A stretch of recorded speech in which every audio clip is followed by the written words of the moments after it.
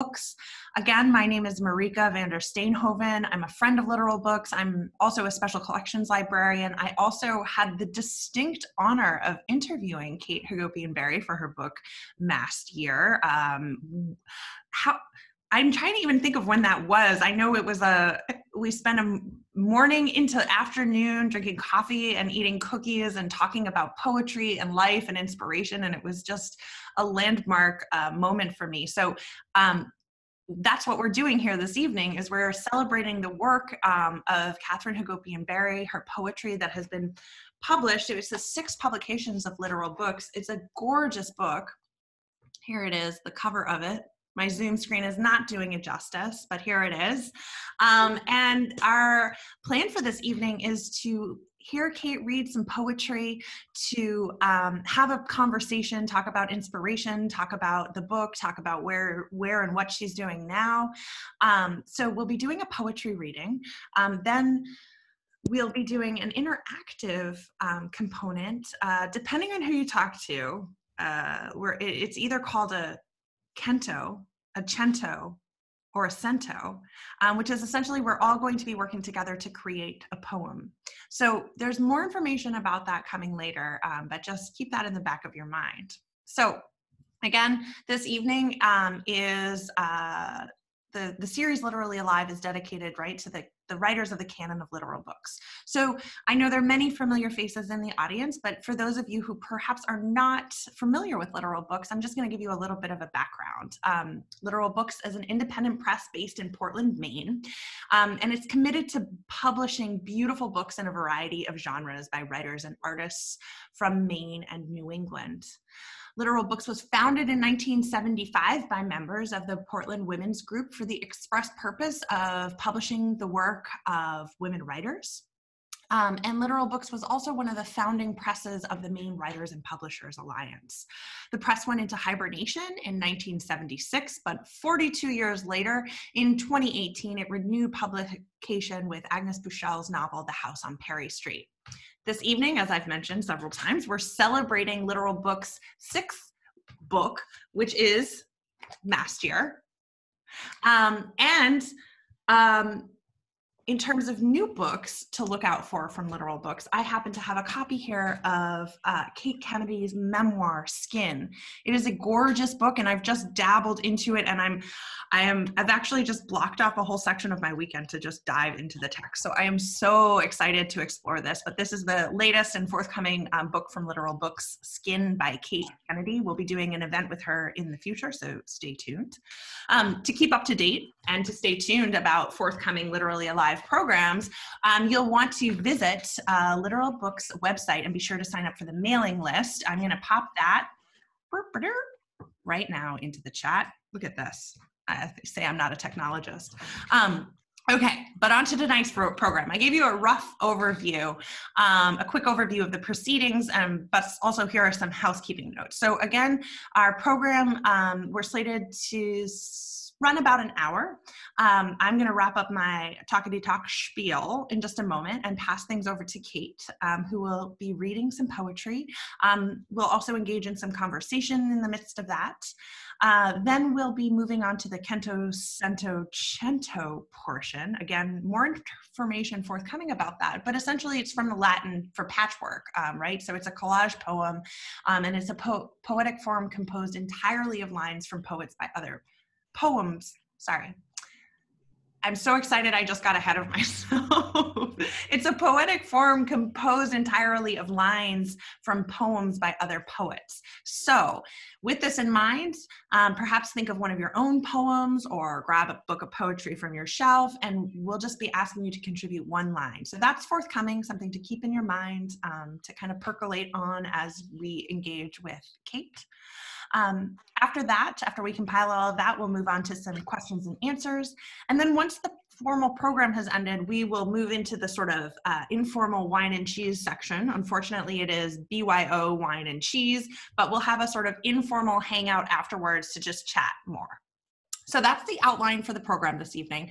In terms of housekeeping, what we're going to do until we kind of jump back into the interactive Cento, Kento, Cento section is we're actually going to ask all of you to turn off your videos as well as mute yourself, which just helps us create a kind of more fluid stream. It takes up less bandwidth and we're able to kind of come to you more without any interruptions or noise distractions. So I'll just give you a moment to mute and to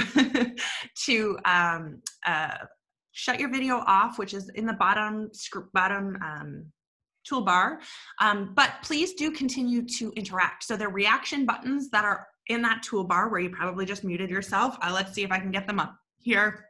We've got thumbs up, as well as a clap. So you feel free to engage with those reaction features throughout the evening. We have also have the chat on. So if you'd like to, and some of you have done that, we're seeing people from San Francisco Bay, North Carolina. So people from all over the country are joining us. Please feel free to engage with the chat, to offer words to Kate, to chat with each other. But you also don't have to engage. So you're able to turn the chat or to remove the chat from your view by most simply opening to full screen mode or just clicking the chat icon in the bottom toolbar. So those are two ways. If you find the chat distraction, you do not need to engage, but if you liked that sense of community while we're going, please feel free to do that. There will also be a point when we ask you to turn that back on to get the instructions for our interactive component. La la la, okay. I think that is the housekeeping notes. One thing I do want to mention, since so much of the Mast Year, and I want to get in and talk a little bit with Kate about Mast Year and where this title came from, but even just looking at the cover, right, we can get a sense that we're grounded in place and in nature. And as I sit here in my dining room in South Portland, I do want to recognize and honor the current tribes who comprise the Wabanaki Confederacy, the Penobscot, the Passamaquoddy, the Maliseet, and the Micmac peoples, who have stewarded this land throughout the generations. I respect the traditional values of these tribes and acknowledge their inherent sovereignty in this territory.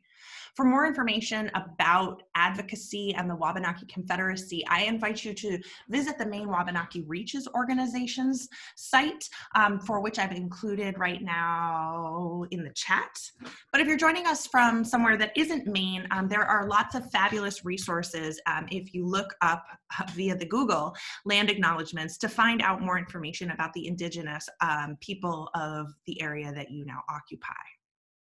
So now, without further ado, it is my distinct honor and pleasure to introduce Katherine Hagopian Berry.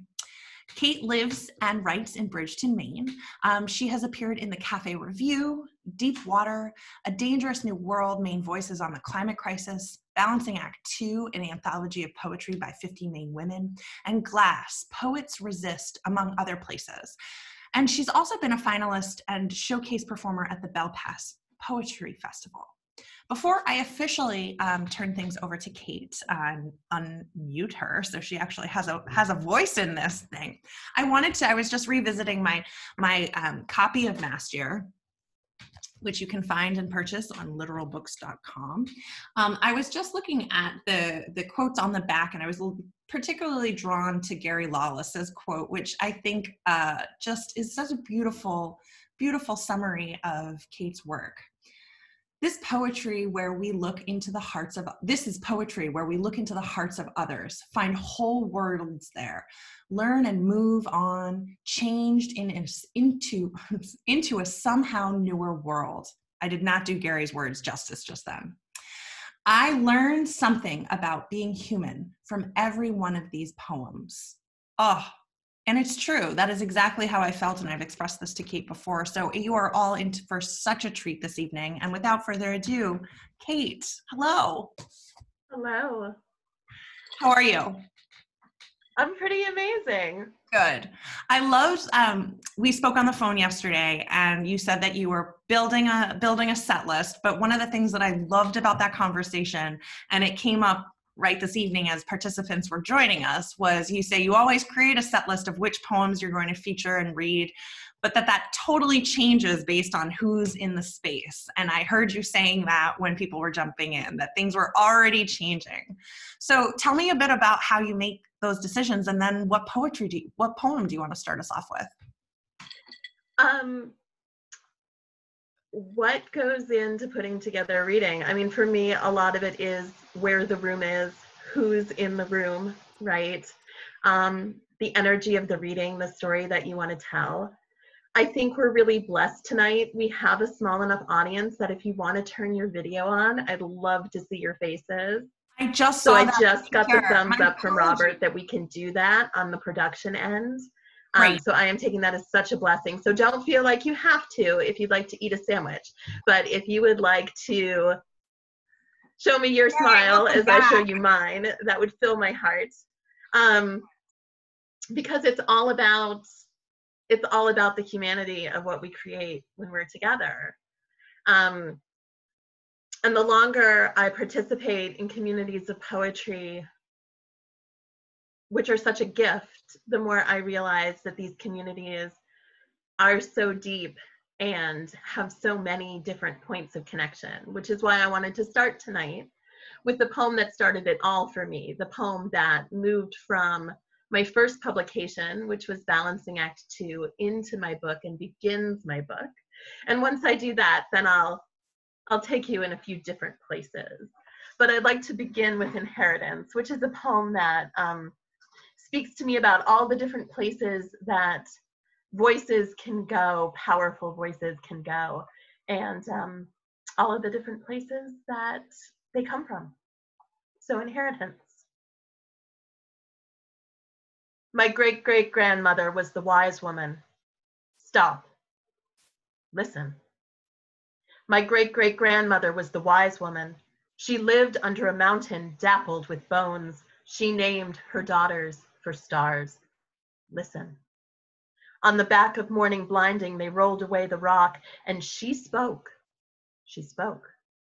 I would pull skin back lovingly over those bones. If she would speak to me, I would come to her across the pines and cedars, follow the path of every pendant star. I would brush each white hair, pin her scarf close. I would become this inheritance. My great-great-grandmother was the wise woman. Stop. Listen. My great-great-grandmother was the wise woman. Her village is lost under the ocean, under the mountains. We have forgotten the way across the pines and cedars. We have forgotten the shape of her hands. We have only this. She was the wise woman. Listen, we know this. She was. She was. Enter Providence of the sewing machines, and my grandmother had already found her secret of letting out and taking in. Like an old blouse, languages faded, and then the dreams. Beans and red sauce swimming like fingers taken by Turks. That school she would have opened to such intensity of sky. Instead, the Alexander left Istanbul, 300 mail-order brides, and all the way to Marseille, she never once looked back until she caught herself speaking French, and a fresh voice answered. There was only that one October night, field green behind the hospital. She didn't need a photograph. Every curve of her lip remembered how she lay on her back and counted every single star, how she noticed, finally, they shone.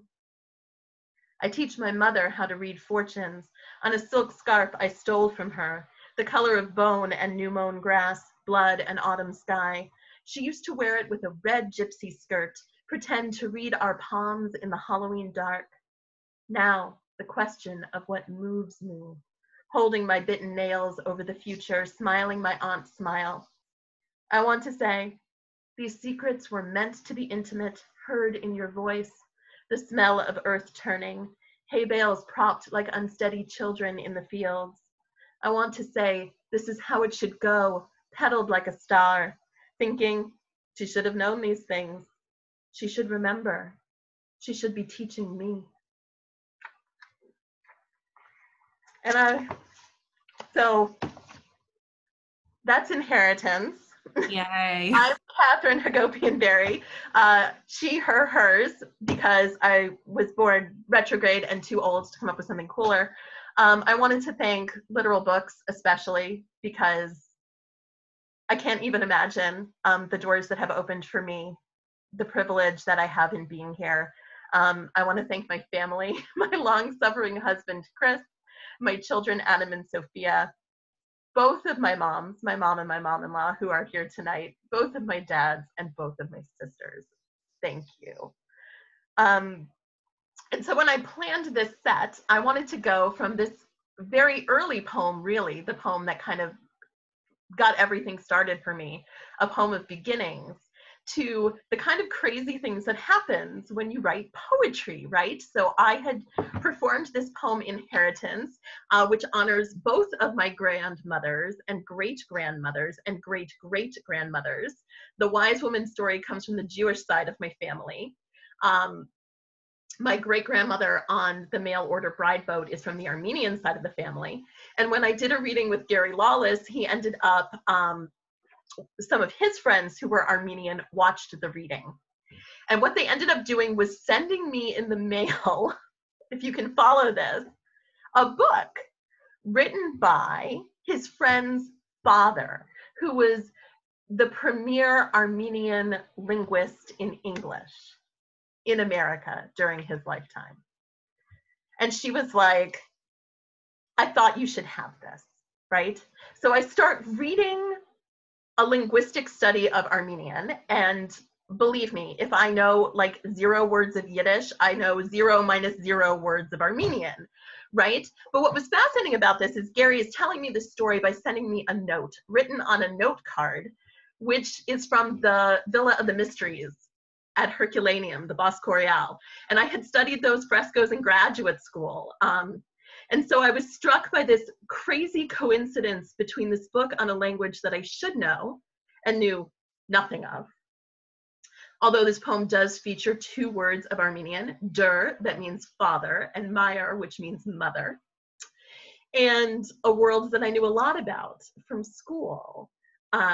And then Gary also shared with me on the note card the quote that kind of formed the whole body of this poem, which was a Lord Byron quote, that Adam and Eve must have spoken Armenian.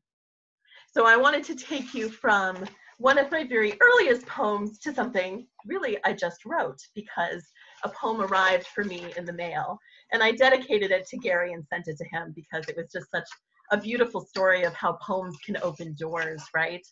So here is Adam in Armenian. Adam and Eve must have spoken Armenian, said Lord Byron. At the source of all the rivers, Adam spoke Armenian.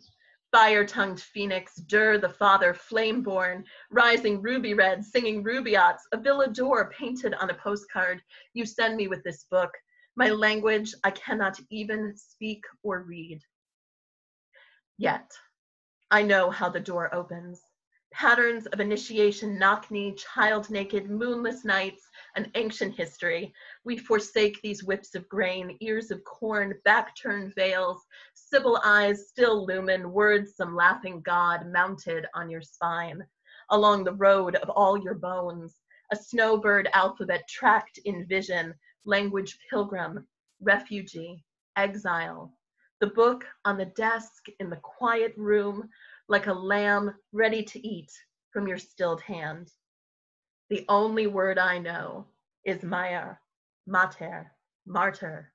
The faint rose scent ghosting cedar cabinets, afternoon thunder, a black shawl, plate I eat from, mouthing lost sounds, sacred root words, a holy meal.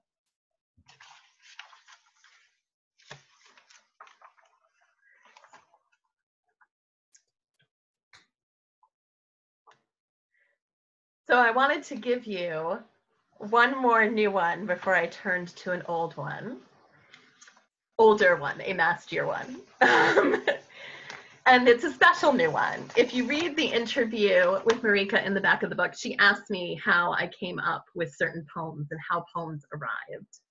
And that's part of what drew me to share that new poem with you, because it literally arrived for me in the mail. And this is a poem that arrived as Mast Year was becoming a book. One of the most amazing things about my book is the artwork in the book from Judith Allen Esperatu, who's an amazing Portland artist. She spends part of her life when the world is not insane on Greece, And she graciously invited Lori Haley, the book designer, Agnes Buchel, my amazing editor and publisher, and myself into her studio to look at art, which in one of those like cosmic things took about a second, because when we saw the art that ended up in the book, everybody was just like, oh, which left us enough time for Judy to be like, let's go back to the kitchen and share some baklava. And I mean, my family inhales baklava like it's nobody's business, but that's like kind of industrial baklava. And like, I hadn't had real homemade baklava since my great grandmother had died, you know, and you know, like it's a non-negotiable, you know, when that stuff is homemade. And Judy like pops it out of a cookie tin and like starts feeding us baklava. And I'm like, there's gotta be a poem in here somewhere. And for me, the poem happened when I did some research at home on where on earth baklava comes from. And one of the theories is that it comes from an ancient Roman dessert, which had much the same composition, but was known as placenta. And with that, you know, all of these threads of kind of women and mothering and history came together. And especially because Agnes and Lori are here tonight, I wanted to read you this poem called Placenta. Kitchen window lies in shadow from condos looming, obnoxious millionaires across the street, 19 maple trees on the sidewalk forfeit, their legacy in the color of the brick wall behind the gas stove. Steam from coffee thickening on the burner, in the small brass pot, briki, like my great-grandmother's, attic orphaned, longing for sugar, metrios, we all say together, even though this is not quite the language I remember from my childhood speaking. The counter's the same though. Broad and flat to roll sheets of phyllo, cutting down an unused paintbrush to spread butter, honey, memory of my great-grandmother's arms like waves as they crossed the dough, glazed, folded, the green nuts waiting. Baklava is easy when made together. Mother and daughter at the counter, aging, diamond subtle, still on our tongues, sweet names linger. The ones we have lost.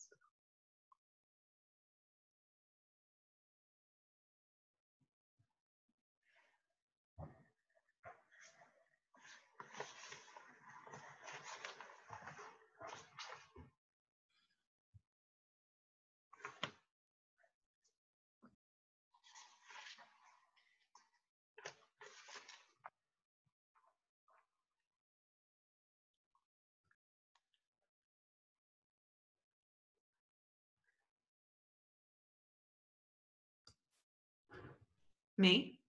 I just unmuted myself like 14 times. I was like, she didn't know I was breaking there, right? Sorry, Mareike.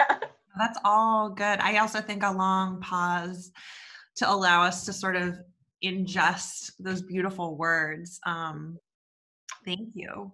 I love the theme of this evening that I'm hearing and seeing emerging being, and looking at those who, the majority of our audience this evening, and thinking about women's stories and women's voices, and what Stephanie had said at the beginning. You know, she had come into this from another sort of women-centric women's work program. So it's just fabulous. And I love the baklava, placenta, women gathering around a table story. I put into the chat, yes, because that's just so fabulous.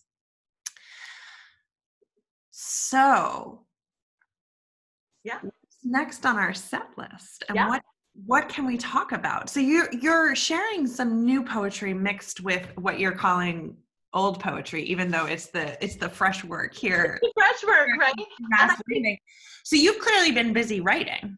I've been so busy, but that's sort of where I wanted to go next. I love you because you always give me the perfect segue, right? You know,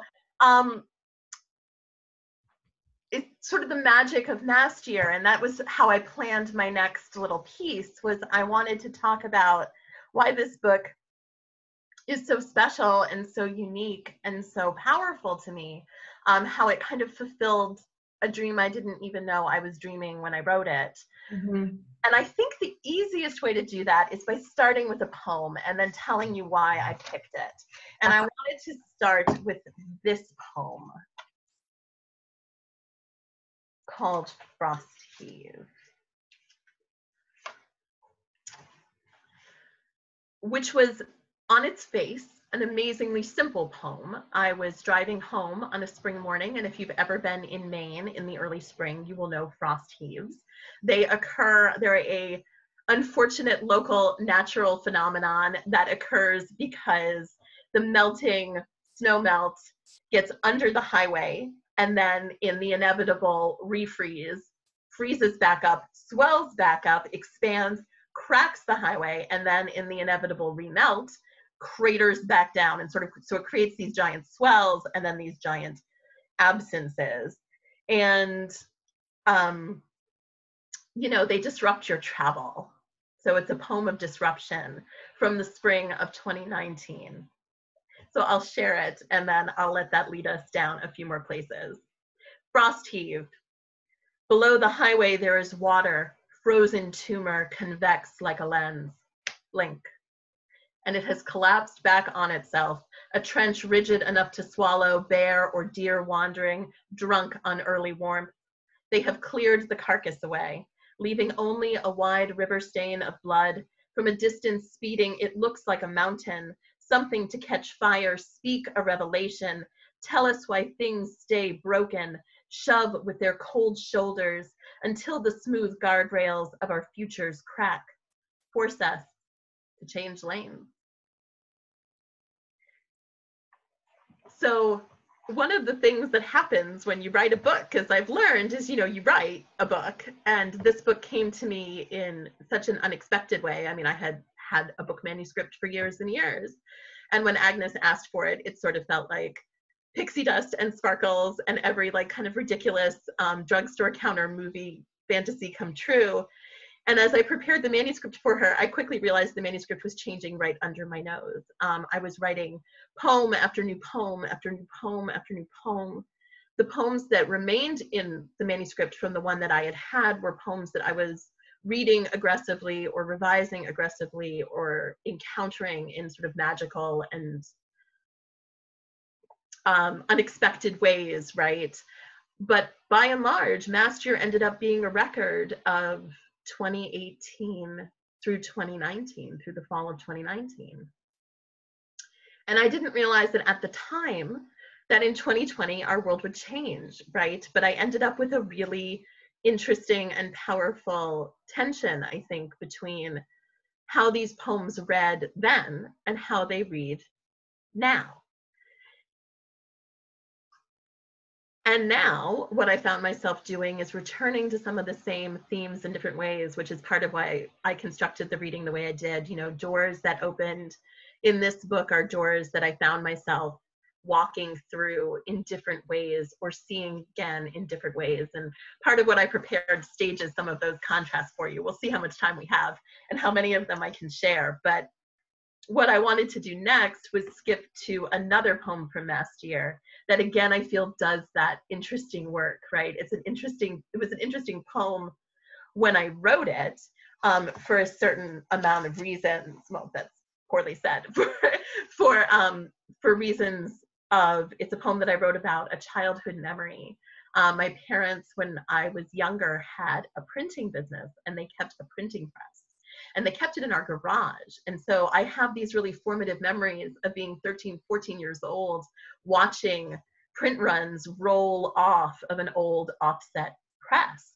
And it's a fantastic process if you've never witnessed it. You know, it works on laser plates and you have to ink the plates and you have to put the paper through the press, and, you know, it's automated, but it's almost like a crank through, like it jams all the time, and the ink is uneven. You know, sometimes you'll over ink the rollers and sometimes you'll under ink the rollers, and so there's a lot of like wasted paper as part of the process, which meant that my sister and I spent a lot of our early adolescence feeling all of these fantastic papers and paper samples and papers that were over inked and papers that were under inked, and imagining writing our own poetry on them, which was the story that I wanted to tell in the poem, right? But I think it also becomes a different poem in 2020, now that we're in sort of a blank season, a season of waiting.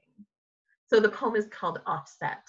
And when you look at it on the page, it actually, I don't know if you can see, but it actually is offset in time as well as on the page. Offset. After school, I fell in love with paper.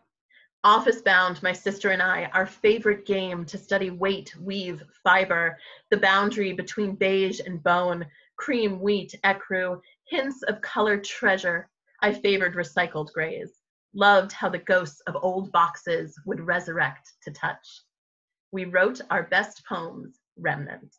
Unsteady cursive kerning for precision, permanent solid like a lasered plate, the offset press rocking with such force, ink would spill over rollers, flood pages with wild reefs of color, falling from the register like wings drying on the concrete, trembling, a fragile backward sound.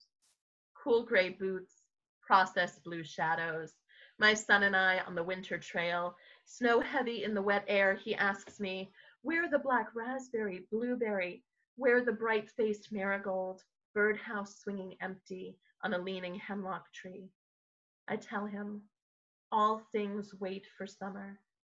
Blank pages of snowy fields glossy, color ready, longing for watermark, pressure, signature heat.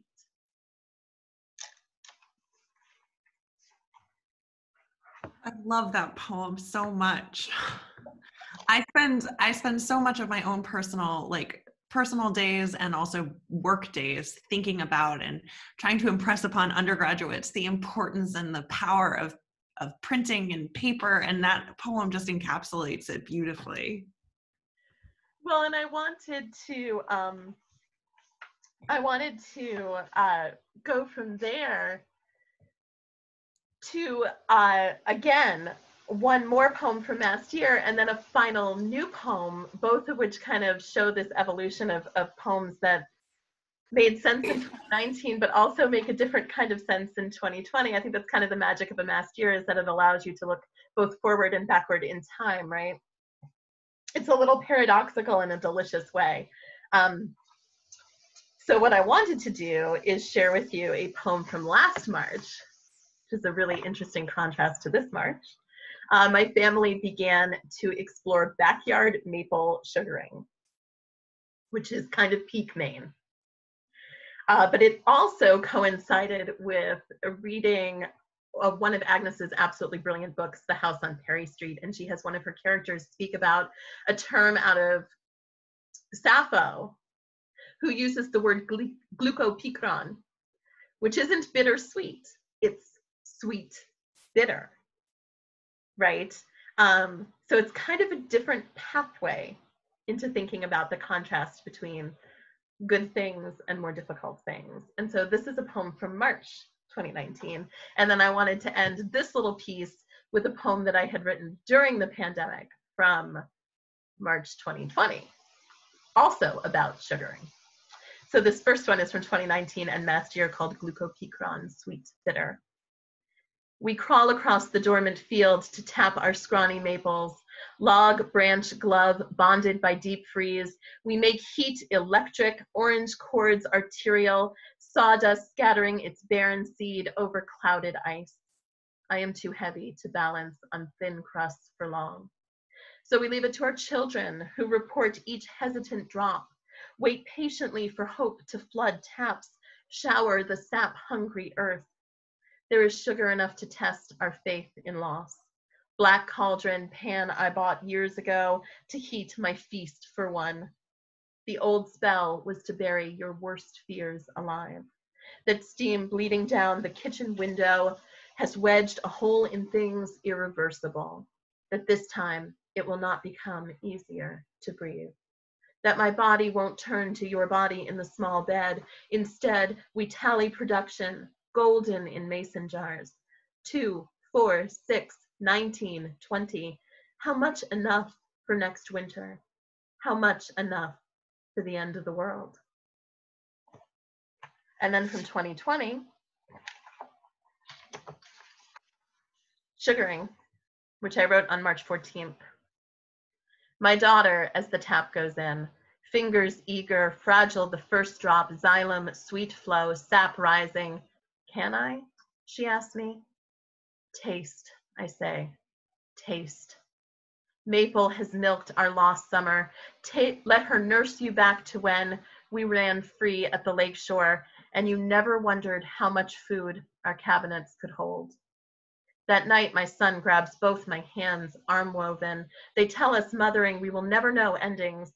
Last time to turn back blankets, heal the broken, band-aid shallow cuts, place the tooth under the pillow, mark 8 weeks on the calendar. My daughter tells me she feels safe in our sugar bush. Sap, still a mystery. Where color happens, how flavor arrives. Subtle, heavy, toffee bright. Heat, the long boil, freeze, thaw, above all, time.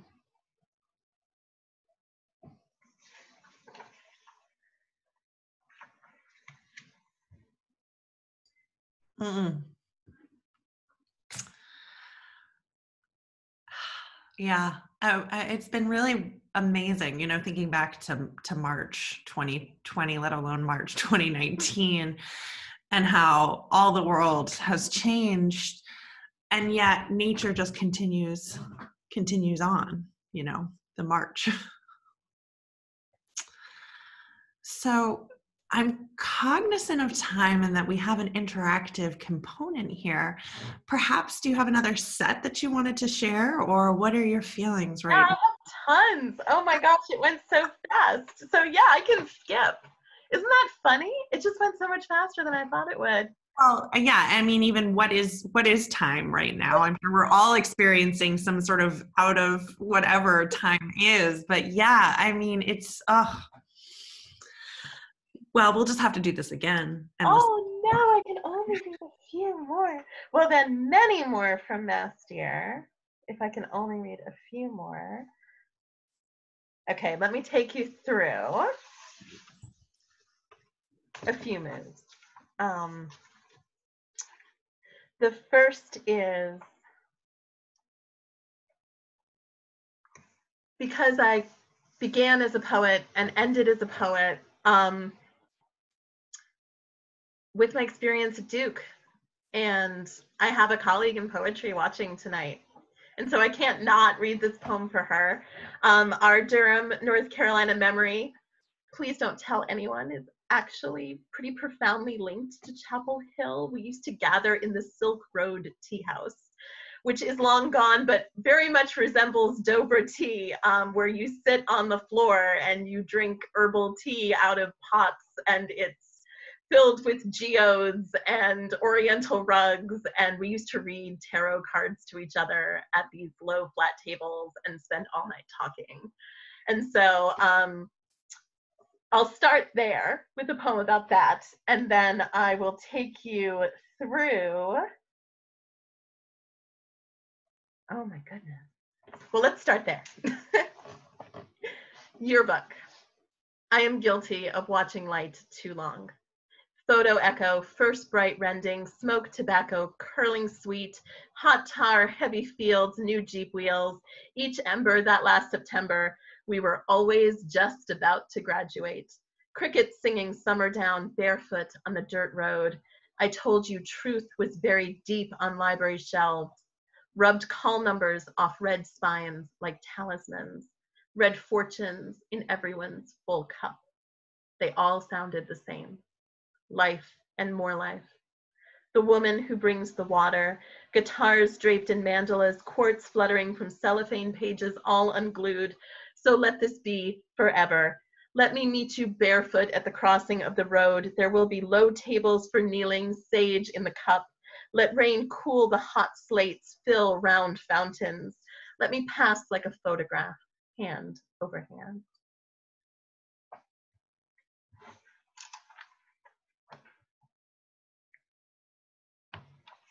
So speaking of sacred places, because wow, I really do need to wrap it up.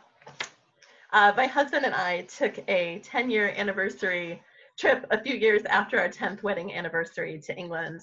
And it's completely cliche to be like, I went to Glastonbury and had a mythic experience, but I went to Glastonbury and had a mythic experience. Kind of happens that way sometimes. You're like, no, it can't be. And then you get there and you're like, it is. It really is. I think it's because we went at a completely random time, and we climbed St. Michael's Tor the back way, and there was no music festival. You know, we sort of snuck in under the radar in September, which is how we like to do things anyway. And that became a poem for me. Glastonbury, autumn. If you climb, the path waits for you. Faded shell, the blue dab stone, roll your jeans to the ankle, turn to the crescent moon. Ripe apples are falling into your hands, and the blackberries, oh, this once, lose nettle and sting. All you can stomach is sweetness. If you climb, the air waits for you.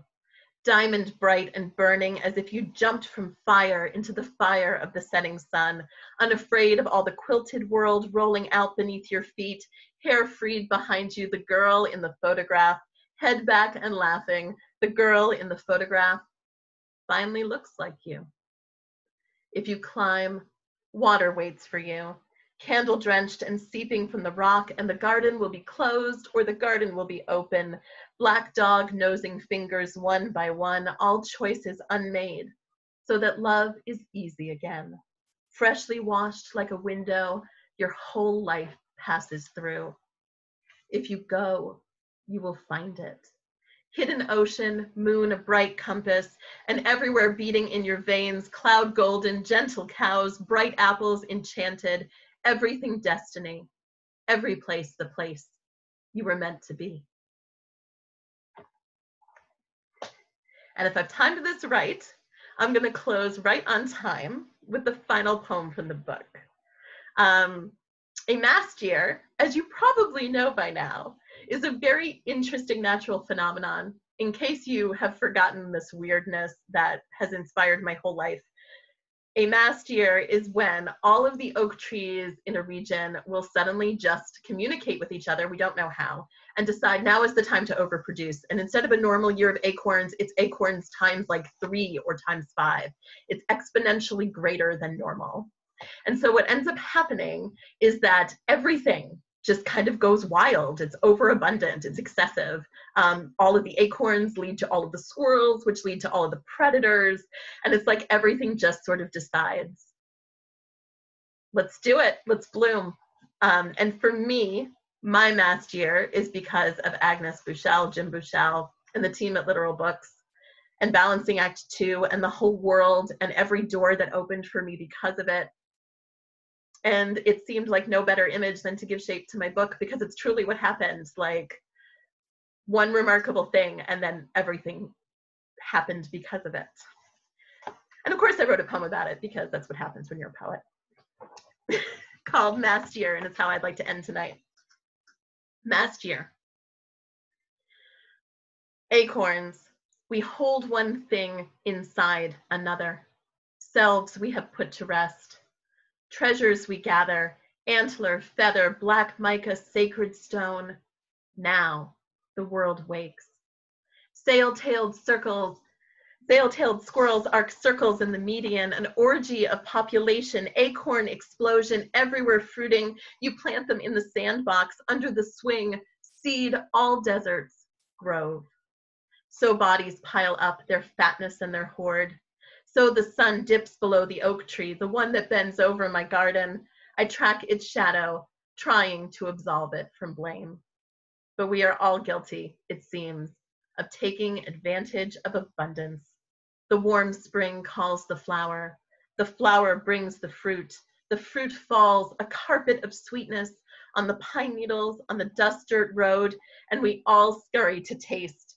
Wise crow waiting, rats flooding the yellow field, even our unlucky bodies belly full, even our oldest trees shake forth life, root whispering, feathery hand on feathery hand. Now is our time. Thank you. Thank you so much, Kate. I hope that I'm so glad that everyone's video is on, because there's lots of hand clapping, but also the chat is just fabulous to look and see everyone's in real time comments. It's a democracy that I really do appreciate about Zoom. So thank you, Kate, for sharing your magnificent poetry, and thanks to all of you for engaging and sharing such fabulous comments. So are we moving into our interactive portion? Yeah. Okay. This is a fabulous idea that I only learned of yesterday, and I'm so excited. Oh, great. Okay, so there were some instructions dropped into the chat. Kate, do you want to talk to us a little bit about the Mast Year Cento Cento Canto? So the deal with the cento is as follows.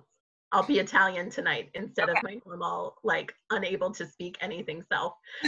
The deal with the cento is as follows. The form means patchwork. And so we're going to build a poem together with a patchwork of our own words. The trick here is don't overthink it. So you can use a poem that you wrote. You can use a poem that you love. You can use something that you just suddenly decided to put in here. We're taking such a minute piece, you don't really have to attribute. You can attribute if you want to. And here's how we're going to play. I'm going to give the first line. Mareike, it's going to turn to you. And then and we're going to put both of ours in the chat. And then the next person can enter in. And you have two choices. If you are like, please do not make me speak on a Zoom tonight, you may just write read me in front of your entry, and Mareike and I will switch off reading.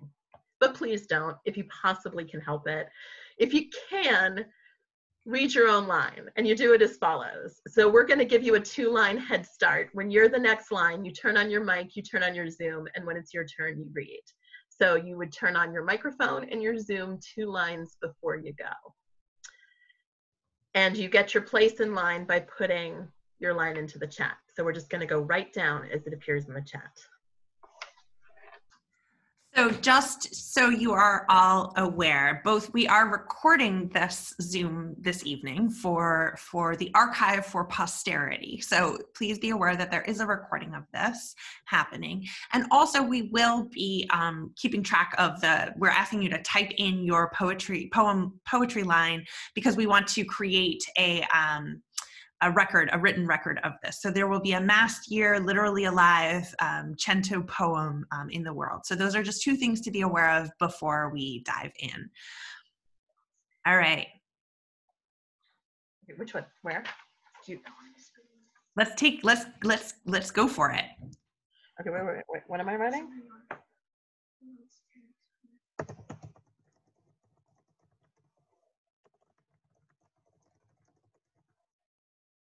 Well, you shouldn't go right after Steph, so let one person go before you.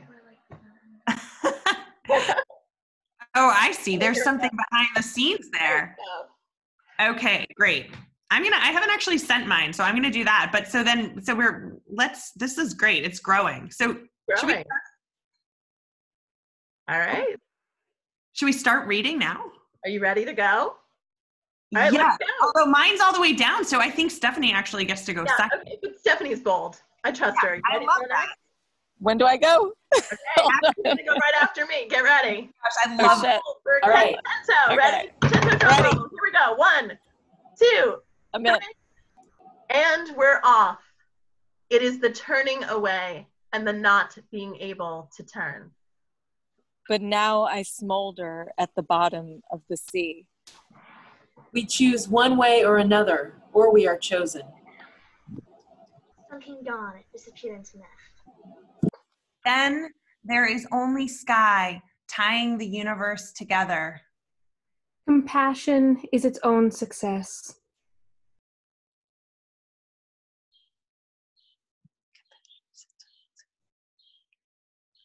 But the landscape is lying on its side, so you... Last night as I was sleeping, I dreamt, marvelous error, that I had a beehive here inside my heart.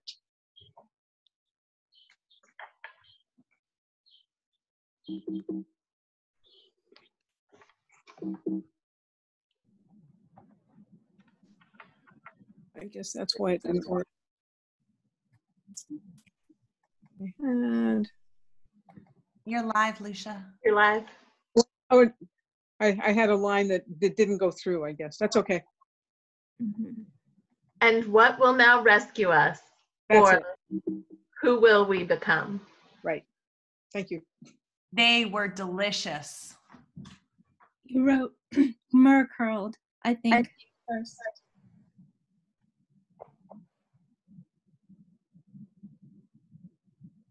They are good, they are bad, they are weak, they are strong, wise, foolish, so am I.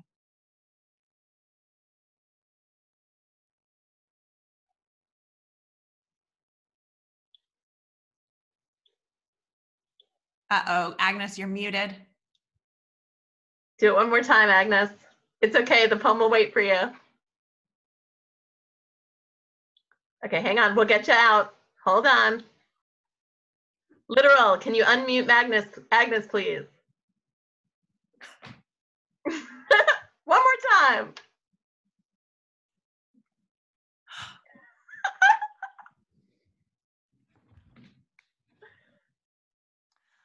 All right, Mareike, you want to do it together?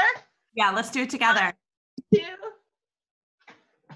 3, archangels. Oh, Paradise. living in paradise. Woo!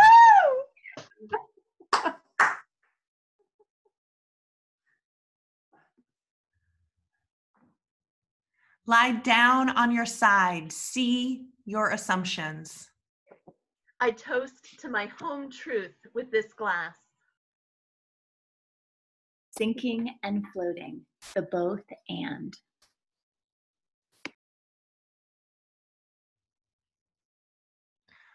Rolling from your pockets, possets, omits the acres, last the. Sorry. I love it. Abundance, overkill, overflowing, tumbling full out, and shaking chaotically. Is that Marsha? Sound like her.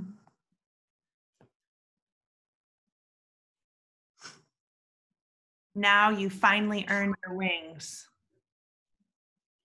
And so I stand on the banks, yet again, waiting to be embraced by the sea. The sun is warm, but stone is cold. Now is your time. Yay. Oh, Kate, will you put your last line into the chat so we can capture it in the chat? Oh, thank you all so much. That was so fabulous. Technical issues and all. I think that's what makes this so human and also technical in a weird way. But thank you. Weird way. It was so much fun. Thank you. So being cognizant that we have 4 more minutes in our time here together, our official time here together, we will have a sort of, for those of you who joined us a little bit late, we're going to have a sort of informal wine and cheese gathering. Bring your own wine, beverage, cheese. We'll be hanging out. Let's open it up for some questions. So if any of you have questions or comments you'd like to share with Kate, either pop those in the chat and I can read them, or you feel free to unmute yourself and ask away. Does that work for you, Kate? Totally. Awesome. Great.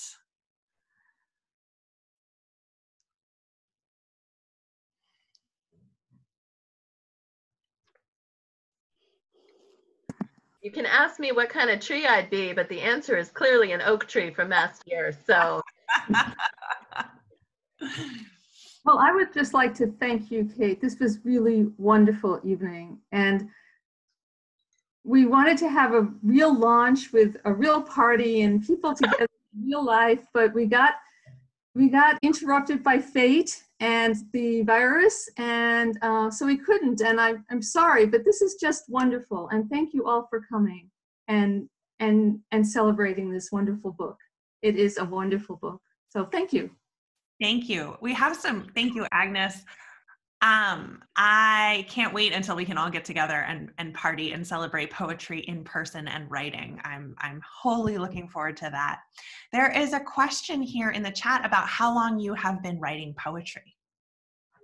Oh my goodness. Wow. So one of my first vivid memories that I talked to Mareike about was getting a beautiful pad of stationery in a drugstore back when that was what you did, and like saving up my money, you know, either like Hanukkah gelt or Christmas money, and like indulging, splurging on this beautiful, it wasn't, but believe me, when you were 8, it was beautiful, like overly floral drugstore mass market stationery. And thinking to myself as I took this home, what is the most beautiful thing I can put on this overly floral mass market drugstore stationery? And I was like, poems. I will write poems. And so I wrote poems that were sort of like, you know, violets are blue and I love you, and read them to my mom on this drugstore mass market stationery. So from like my earliest memories, I was teaching my stuffed animals in the basement and writing poems on drugstore stationery. Like that was sort of a way into being. And then for me, the door, Dana's like, I feel I had that stationery. Hey, 80s. For me, I feel like the door really opened at Duke. And, you know, I think there's a really important thread to acknowledge in that the door opened for me for a women's writing in poetry course. It was an overtly risky move by my professor at the time. You know, second wave feminism, guys, it was like it was like a crazy thing to sort of say, let's pocket out a group and see what we do when we make our own space. And it was absolutely transformative for me as a writer. Like I gained access to poetry in a way that I hadn't before. And when that left my life, I was honestly desolate.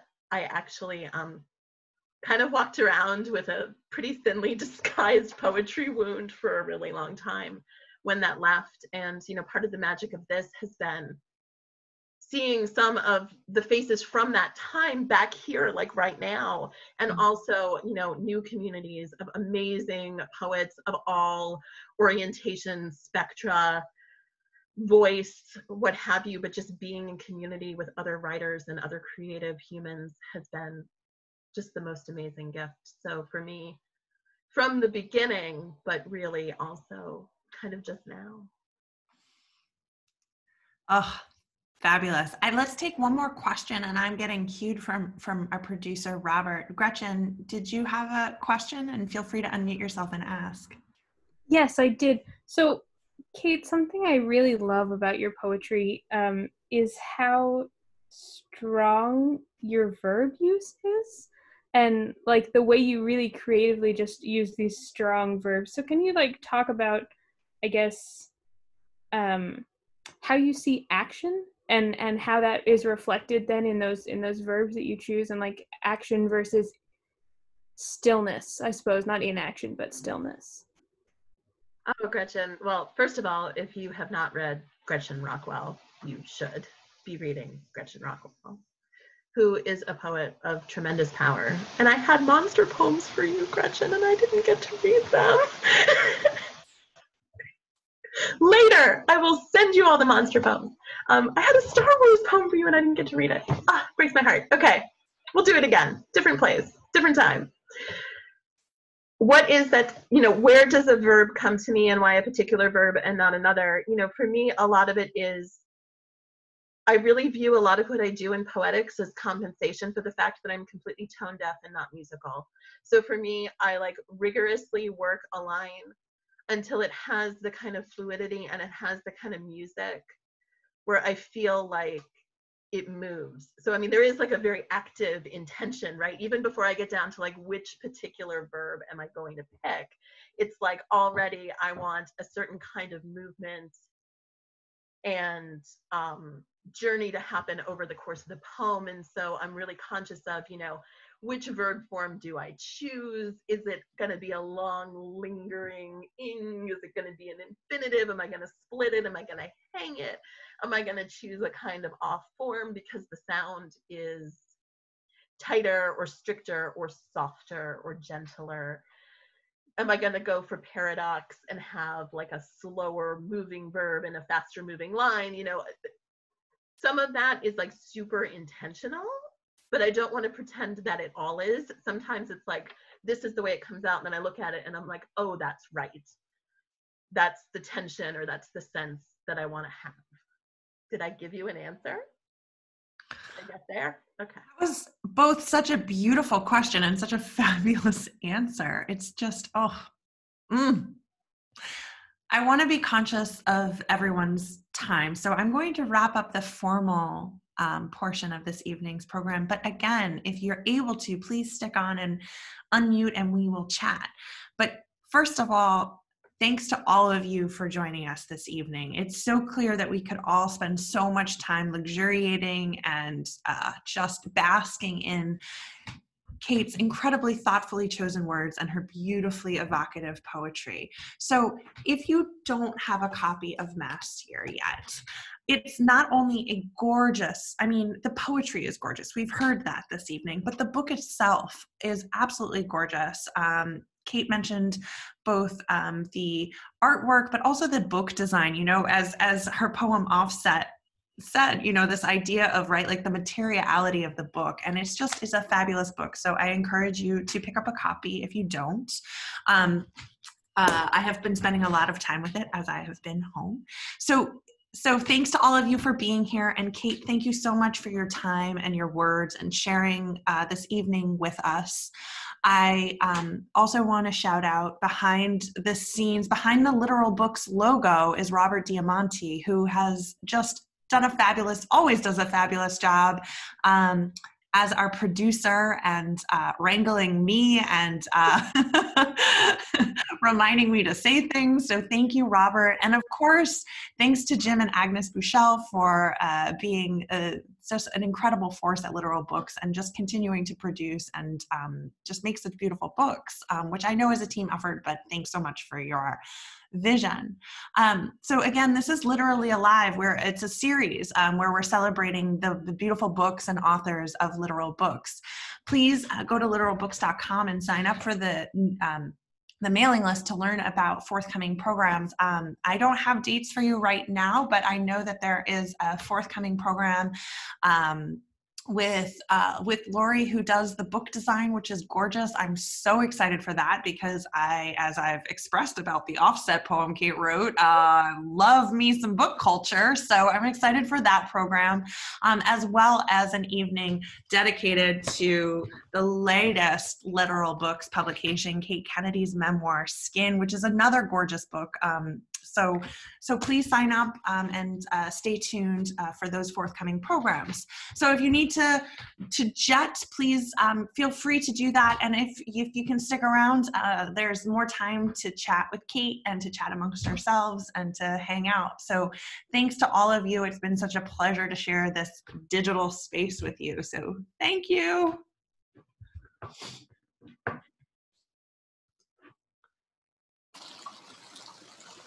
This is cool. Now we get Hey. to hang out. I've been on a virtual happy hour since 5, so why not stick around for another going. I brought everything except the wine, people. Like, Stephanie, I have to admit, I'm just like, look at that palm tree. Yeah. Wow, look at that palm tree. Oh my God. Okay. Kate. Hi, Robbie. Hi. Hey. Amazing. That was great. And we're going to eat dinner. Have actual wine and actual cheese. And we need a cousin's. Yes, we do. Sue's on too. I know. She's walking. I just saw her. She's walking. She's in transit. And we have, Mom's on. Hey. Hi. Zoom. Zoom is wild, guys. Talk soon. Love. Love. Bye. Bye, Robbie. Bye, John. Katie, you were amazing. That was amazing. No, I'm sorry it had to be virtual. It went so fast. I'm sorry it had to be virtual, but also not because it meant I got to be here. So. I know. It's great. Gretchen, where are you joining from? I'm in Pennsylvania right now. I'm in Pennsylvania. I am. So I was like, oh, I'm not in Rhode Island anymore. I won't be able to make it to Kate's thing. Surprise. Yes, I was. Yes, you can. Awesome. So. And congrats. I'm so glad you did a Zoom launch. I'm so glad you did something. Because this is so exciting. I know. I just wish, I wish there could be like hugging and like congratulations. But like, I don't know if you're familiar with Gretchen's work, but Gretchen has launched 2 chapbooks in the past month. Congrats. Thank you. Congratulations. I'm so excited about. They're very exciting. I'm not going to lie. Super I'm very excited. I'm very excited. But I'm very excited. I'm so excited to sit down and read this. Isn't that wild? I can't wait. I know. It's a book. It's a book. It's here. It's so beautiful. Isn't that crazy? I love the translucent pages. They're so cool. Yeah, They're I entered into fisticuffs to like talk to our book designer. Yeah, I know. Yeah, she's a genius. Like my favorite part of this book is like you can go through and find all the hidden acorns in the book. Like a Jan. Oh no. Who's the children's book author? Jan Owen? Brett. Jan Brett. Thank you. It's like a Jan Brett book. Jan Brett book. You can find the. And the acorns are magical. So when we chose Judy's art, the oak leaves that she drew came from Kea, so they're a breed of Greek oak. They're like ancient Greek oak trees, and they have a different acorn. The acorn is fringed. The acorn cap is fringed. So I made my one like pushy author request. I was like, do you think we could use the Kea acorn instead of like the Maine acorn? And Lori was so gracious. She was like, yes, we can use the Kea acorn. And I was like, great. That was like the one thing I wanted. I was like, if we had chosen these kind of magical Greek oak leaves, I wanted the acorn to like, I don't know.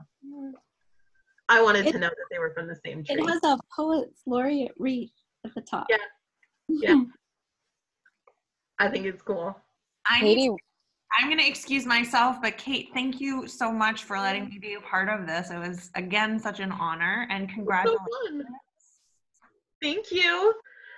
And lovely honestly, my big regret is we didn't get to hang out and talk some more. I feel like it just went so fast. I know. It's fast. But I also feel like people came to hear your poetry, and you and I mean, man, we should just schedule another one of these where we just rip. We really should. Well, I mean, you all know Kate, but like I was just like, it was just like boom, boom. I mean, this was like our first official meeting, and we're sitting, and it was just like, oh my gosh, I had planned for maybe an hour or two, and it was like 5 hours of conversation. It was amazing. It was so great. Well, I came back to Agnes afterward, and I was like, thanks for changing my life and making all my dreams come true, and publishing my book. And I said, and by the way, thanks for Mareike, who's the added bonus. I'm like, kindred spirit in the interview. I was terrified about that. I'm like, what am I gonna say? And then I realized I didn't really have to say anything. We just had to sit and hang out, and like there was a tape recorder going. Poor Agnes, we gave her like all 5 hours of the tape that she transcribed. She was like, how do I transcribe this? What an amazing job. So like I'm a library nerd too. Like I have like long-standing library like love of libraries as amazing. That could be our we could just do a whole like ongoing podcast about that. We could always take one into Bowden. Yeah, it's true. This says we couldn't set up a laptop in Bowden. Bowden. Bowden. My word. That's such a yeah. Kate, I'm handing it over to you. Good. That's why the video's off, so you can't hear me mispronounce Bowden. Bowden. Well, I'm gonna sneak off. Have a fabulous evening, everyone, and thanks so much. Emily, you have a very cute child. Thanks. There's a million of them in here. That's why I've been on mute the whole time. These are our best friends, Team Kinniston. So thank you, Team Hey! Kinniston. Hey, Sophia. we've all been listening, but some of us are more wiggly than others. So some of us are not listening on camera. But we wanted to share, we heard the poem about making maple syrup, and we want to let you know what we're having for dinner tonight. Your maple syrup. Is it good? Does it work? It's delicious. Awesome. I had one for you, Emily. I actually had one for Ben that I didn't get to read. We will have to, so I feel that this needs to continue, and we need to continue having our shared poetry. Beautiful. I love what you read too. The kids